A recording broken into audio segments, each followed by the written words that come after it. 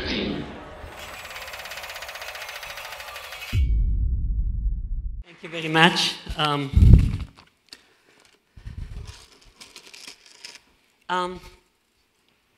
Take two clocks, like these two old pocket watches, and check that they indicate the same time. They do, same time as mine. And raise one by a couple of feet. Wait a bit, 1, 2, 3, 4, and then bring them down. And if they're precise enough, you look at them and they don't indicate the same time anymore. It's a fact. With this is my grandfather old watch. You don't see this because they're not precise enough. But we do have today very precise clocks. This is atomic clocks, which is in Denver. There's a similar one in Greenwich. There are all major laboratories in the world. These are extremely precise clocks, and you can check this. So you take one, you move it a little bit higher, it's sufficient 2 feet. And you bring the two back, and the one which is higher is a little bit ahead, the one which is lower is a little bit below. It's a fact. Okay? It's a fact that can be measured and is measured regularly.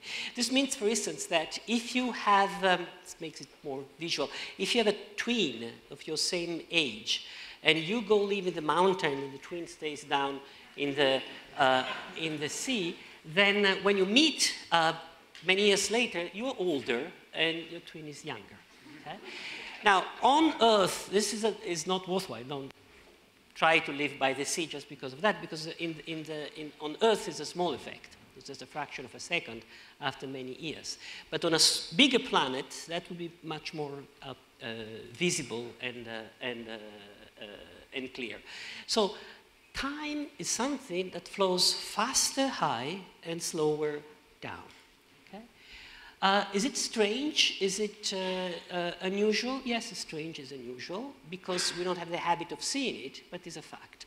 It's not the first time that we discover that the world is not what we think, right?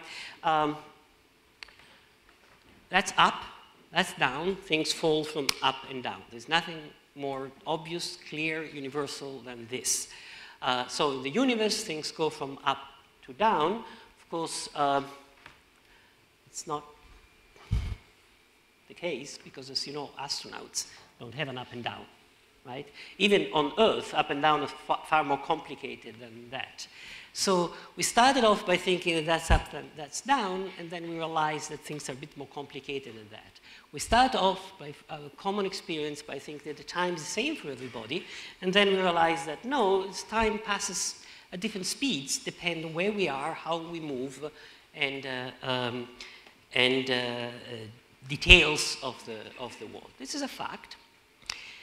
Something remarkable about this fact is that today we can measure this with good clocks, but we discovered that before being able to measure it 100 years ago.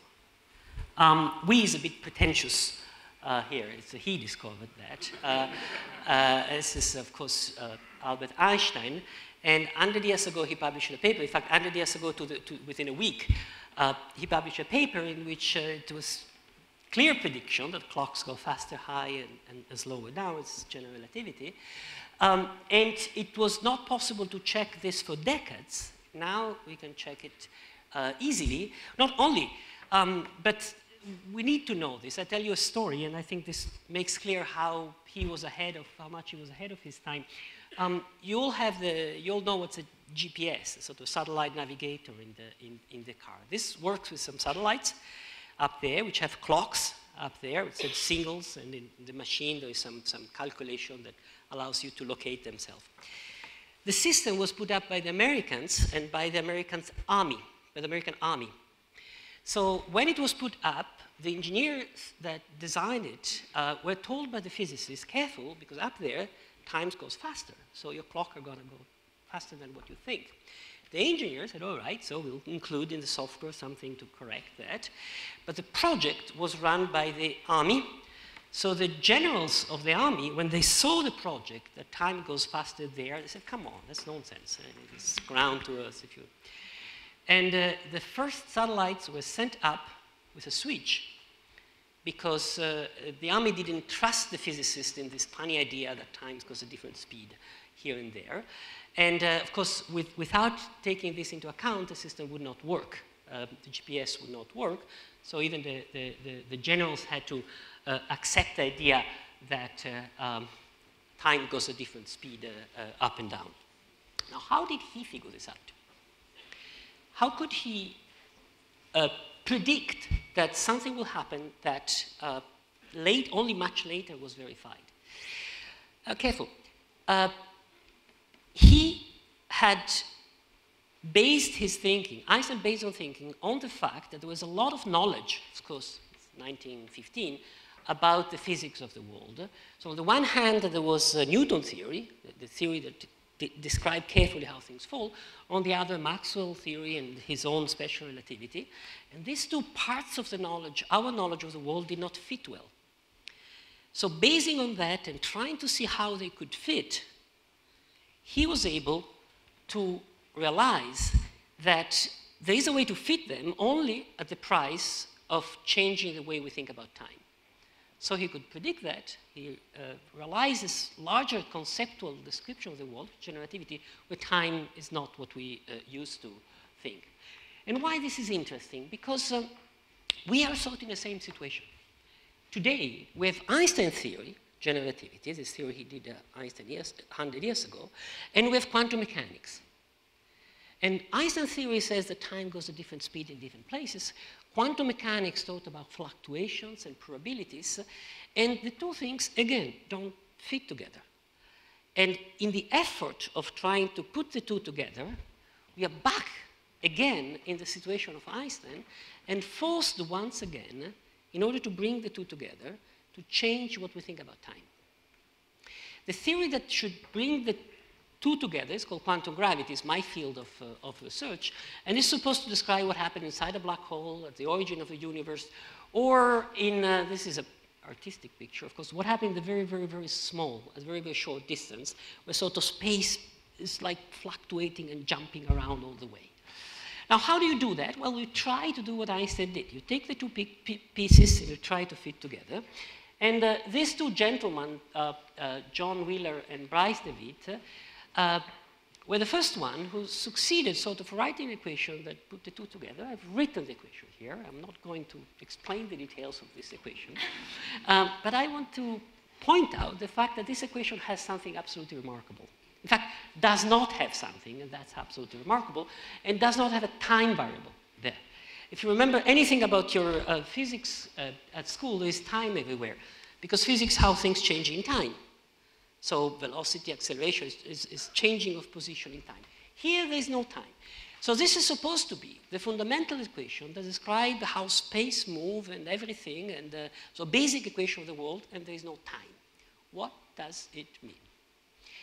It means that, most presumably, we have once again to update our thinking about time. Not only time goes different speed here and there and elsewhere, but to think at large in the universe, we have to understand that there's no time. So now I have probably 1 minute to explain you what it means to have no time.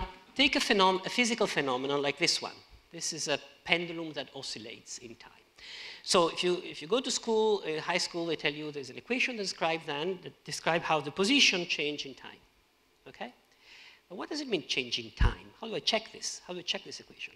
Well, I have something to tell me what time is it, say like a watch, a clock, where I look, what time is it?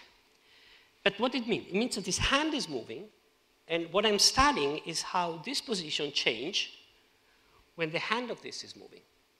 So why do I have to talk about time? I can talk about the position of this and the position of the hand and how they move one respect to the other and forget about time.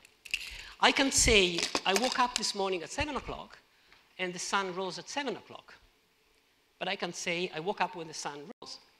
I can say, at 7 o'clock, this has happened. I can say, all these things happened together and do not talk about time.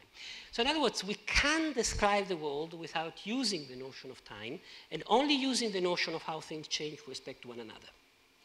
Now, if these gentlemen are right, and if the physics I'm doing is right, not only we can do that, but we have to do that when we describe physics at the fundamental level.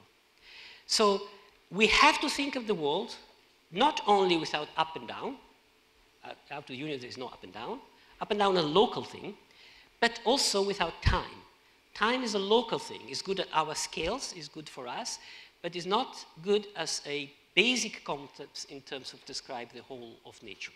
That's the big second step in the changing of the notion of time, which is, I believe, happening right now in physics. Are we sure? No, we're not sure, because these theories have not been tested, because we're working on these theories, but we know for sure that the notion of time keeps changing, has changed with Einstein, is changing again for doing quantum gravity, and most presumably is disappearing entirely. That's science, what it is. You start from a picture of the world, up and down, you enlarge it. And it's surprising, but it's surprising like, you know, you grow up in a small village in England and everyone speaks English, and that's, you know, the humanity speak English, and then you cross the channel and people speak French. So the world is different from what we're used to, from our small parochial view of it. Science is going larger and larger and larger. So time, if what I said is correct, there's no time in the description of the world. This is take away all the hands to just indicate there's no time in the description of the world, which sort of means that instead of describing the world, how all the variables of the world change with a batoon of a single orchestra director, it's like every single little piece of the world dances in its own rhythm with whatever is around it. This is a new picture of the world, no common time, little correlations between variables locally. I think that this is science. Science is redesigning the world continuously, and at each step we learn something new. At each step we discover a world which is more strange, unexpected, beautiful, colorful than any of the stories. And I think the real magic is this, the magic of discovering that the world is not what we thought. And this beauty is breathtaking. I want to learn more. We always want to learn more, and for me this is science. Thank you.